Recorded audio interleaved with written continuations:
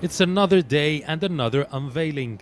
Zamalek chairman Murtada Mansour presented Portuguese coach Augusto Inacio to the media. I gave him all the powers of a chairman. He can take all decisions without reporting to me and to ensure justice for everyone. My role is to provide the proper climate for him to work, bring the best possible players and coaches.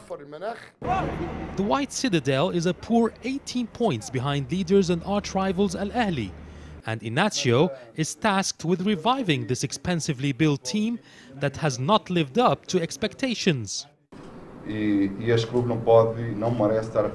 Zamalek doesn't deserve to be in this ranking. There are very good players here, but no team spirit.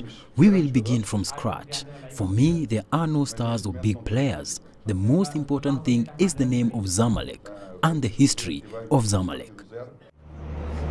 The incoming coach has an illustrious managerial career, including coach of renowned teams Porto and Sporting Lisbon. But he will have to deal with the ruthless chairman.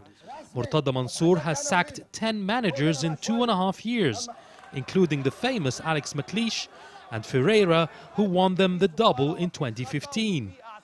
But this time, experts are optimistic there will be success. The Portuguese style of coaching is the most successful in Egypt. We saw great coaches like Manuel Jose Ferreira and Pacheco. They are the most suitable for Egyptian football, and this will reflect in the performance of the Zamalek team soon.